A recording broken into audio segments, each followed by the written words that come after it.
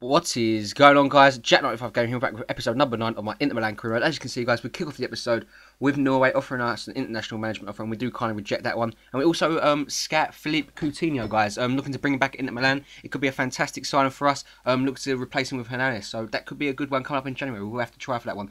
But we kick off in our first game now, guys, against Empoli at the San Siro. It's going to be a big game for us. Obviously, actually not a big game, but we do play our full strength side. Because it is before the international break, and obviously we ain't got an international team, so it's no work for us. We have 2 weeks off, basically. Maybe looking to scat a couple more players too. But anyway, guys, we have a look at the Empoli team. No real players that like just shout at you as like players that can cause us trouble, but we need to be on top of our game, obviously, because upsets can happen in football, as it is a weird game. Into the second minute now, guys, Guaran picks up the ball here, takes a shot from range, and it's a great save from the goalkeeper, actually, to be fair. We could have took an early lead there. The Cumberland, obviously, in tons of form at the moment and bags of confidence, and you know you would expect him to score from that angle, guys, because he is a really good player, but unfortunately the game does remain 0-0. But into the 17th minute now, guys, good football here from Empoli. Pick up the ball here with Tavano, who gets tackled there outside the box and does win a free kick for his side here. So this is going to be an interesting one. Poor tackle there from our captain Ranocchia. He really should be doing better there. But let's get into the free kick there, guys. Tavano steps up, takes a free kick. It's blocked, falls to their man, but it's a good save from Begovic in the end. Moving into the half an hour mark now, guys. Goran picks up the ball here, plays it into Icardi, who sees Yilmaz, who then sees Memphis Depay get ahead of his man. He's through on goal, guys. Half an hour gone, and we do take the lead in this one at the San Siro, guys. And that's Memphis Depay's first ever goal for Inter Milan. So I'm very proud of him getting that goal. Obviously, the Dutchman, a very young and fresh talent for us. That's going to be looking to be at the club for a very long time. We're not looking to let him go for anyone or anything. You know, he's a utility, not a utility player. He's a future star of this team, and like along with him, Icardi, and many other players in the team like Tede, looking to be players that are going to spend their career at Inter Milan, most of their career, and obviously they are fantastic players. I'm really looking forward to seeing what they can do in the years to come. So Depay does get that goal, guys, and the game is 1-0, and it's a good way to get your first ever goal in San Siro in front of the home fans, so well played there for Memphis. Into the 41st minute now, guys. Yilmaz picks up the ball, plays the ball into Kuzmanovic, guys, the man that's coming for Kovacic, and he's actually done a fantastic job there, guys. Got past his man, and actually just puts that just over the bar there, so unfortunately not to double our lead, but it's a good shot, and it's very confidence raising for us to see this. But anyway, in the 45th minute, guys, Guaran picks up the ball here from a free kick. He plays it into the path of Mario Icardi, turns his man there, guys, too easily for my liking, cuts back inside, run away from goal, plays it into Yilmaz, takes the shot, guys, and the shot, takes the extra touch, guys, then the shot, and it's a good save. Moving into the second half now, guys, it is Empoli that will get the first chance of this second half too. On the ball here with Valle Flori. Picks up the ball, chips it beautifully into there, man. He takes the shot, and Begovic is obviously not going to let that go in from his near post. It's a good save. But, guys, we do pick up the ball here from a break, from a corner, I do believe. Yilmaz of the ball. He's run away from his man. The man dives him, and, you know, once you dive in, you're never going to get past your man if you miss that ball. And he did. And Yilmaz just absolutely just hits the floor there, guys. You know, he felt the tug on his back, and he's going to hit the floor.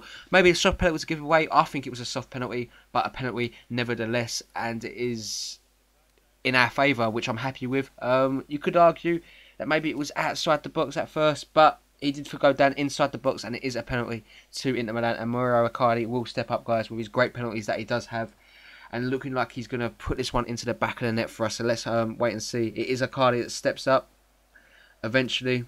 60 minutes, half an hour left to go. Can we double our lead? Of course we do, guys. Far left-hand corner, puts that into the back of the net, sends the keeper the wrong way, and the Argentine gets his goal. I believe it's his first goal in the Copa Nacional.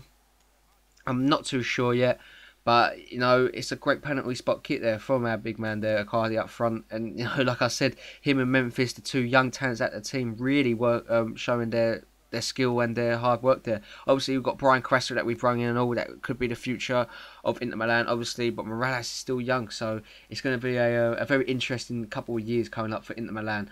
And performing like this, guys, it is interesting to see how we do. Icardi gets the goal, guys, 57 minutes in, and it is 2-0 to us. We do make a substitution. We actually do bring on, speaking of Carrasco and Tay there, we do bring them on, and Ricardo Alvarez comes on for Icardi. So Very interesting substitution there. See if I can get us to win. But into the 82nd minute, we do win the ball back here. Ricardo Alvarez plays in Burak Yilmaz, who then plays it into Tede in tons of space here, guys. Takes the ball down, takes the shot, and he should be finishing that, but unfortunately he doesn't. It does fall back into Ricardo Alvarez, plays it into Memphis Depay, guys. Cuts inside the man. Just everyone's just diving in there, can't get to it, and he really should be finishing that Depay. He done all the hard work there. The easy bit was getting that shot on target and hopefully scoring, but he doesn't. Moving to the 90th minute now, guys. Carrasco picks up the ball, plays it into Freddy Guarin, and Carrasco's blistering pace, guys. Once he's gone, you ain't catching him, and the Chilean is running forward here, guys. He takes it inside. Everyone dives in. It leaves him with tons of space there just to take the shot, and as long as he's hitting target, guys, he's going to score. That's what Depay should have done a while ago, but he didn't. But Brian Carrasco gets the chance and he snaps it up with ease, guys. Makes it 3-0, guys, and makes it. It's an easy victory for us. You know, we played very well, and it's a very good win from an Inter point of view. You know, I'm very happy with the team, and I'm really glad we picked up the 3 points in this. Well, not the 3 points. We actually advanced into the next round. We were very convincing win, so I'm very happy there, and I'm very happy with this Inter team as a whole. They're just gelling together. They're playing fluid football and fluent, and it's just so good to see your team doing that. So the game is now wrapped up, guys, in the 94th minute, 3-0, and we do get the win there. Juan Jesus off celebrate at the San Siro, obviously. A Cardi penalty, Depay and Carrasco all have 3 young'uns on the score sheet. Luca Castellazzi comes in to us and says he wants to play the next game. It's frustrating sitting on the sidelines. He's not going to get a chance to play, guys. USA then come in and say, do you want to be our manager? And I'll basically just give a blunt answer, as in no. And it is a good tempting offer, but we're not going to take it anyway, guys. We do go into our next game against Bologna. I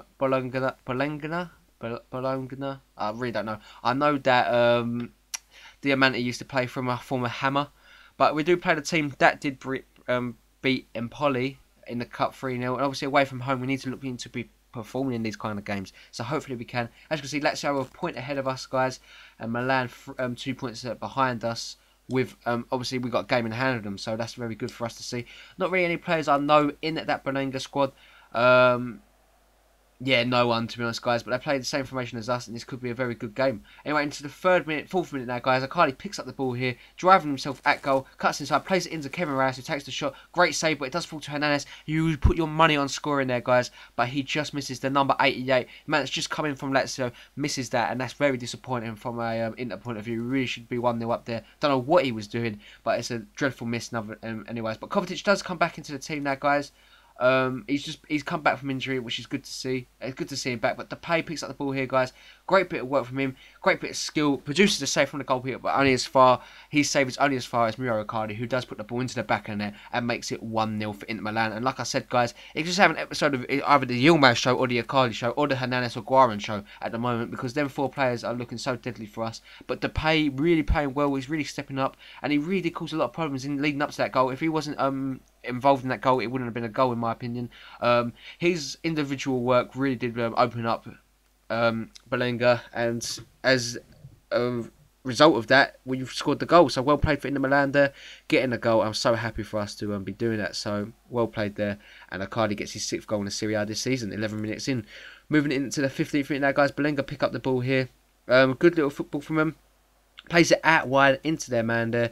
Cuts inside. He's going to put the cross in, a free header there from their man, and it's going to go any other way in but a goal, guys. It's going to result in a goal no matter what. You leave a man with a free header there, he's going to always finish that. And Bologna find themselves back on terms, guys, just a couple of minutes after us scoring that easy tap-in goal, I would say, and the pressure's back on us now. You know, we need to be performing in these kind of games, and it's very disappointing not being able to perform.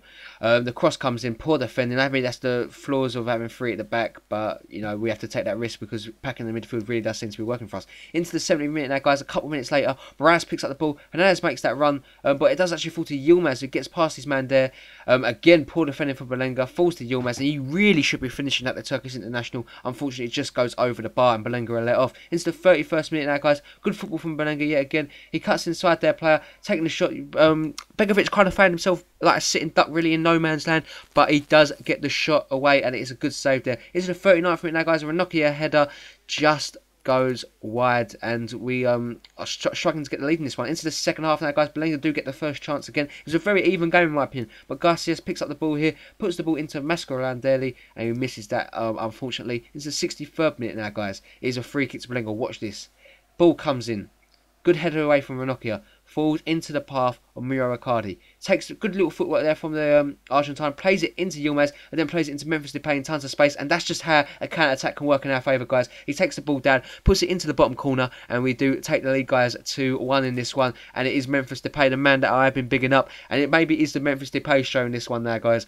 He's been playing so well, he's got the goals to prove it, and the individual talent he's shown in this episode has been astonishing, and that counter-attack was just so good to see from the team. Obviously being pinned back from a free kick in our own half, it looking like we are going to concede, but it's so good how Akali can pick up the ball, play it into his strike partner Yilmaz, who then just puts it into the play with using his blistering pace to break through the middle of the team, get himself through a goal, and obviously put a finish away like that. Fantastic to see from our main man Memphis Depay getting on the score sheet and putting us back ahead in this game 2-1. Always good to see, and that's his first goal now in the Serie A. So 2 goals in this episode for Memphis Depay, and well played to him. Into the 77th minute now, guys, we do bring on Nagatomo Taylor and Brian Carrasco again for Yilmaz Hernandez and Memphis Depay. Moving into the 84th minute, we pick up the ball with Kovacic, who's having a actually really good game coming back from injury. It's good to see him back.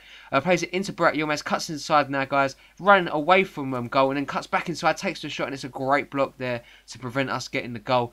And I believe, guys, that is how the game is. No, it's not. Actually, we do win a corner in this one. So, 86 minutes, we put the ball in, falls to Yilmaz, and it's a great save, and that, guys, is how the episode's going to end. So we pick up the 3 vital points, 2-1 win away from home from Lenga, a very tough one. And anyway, guys, it's going to bring an end to this episode. I'm going to leave you looking at the squad report to see how the players have advanced this year. And yeah, anyway, I hope you enjoyed this episode, guys. If you did, please leave a like, comment, and subscribe. It really does help me out and does help my channel grow. And I'll catch you guys in the next episode. Peace.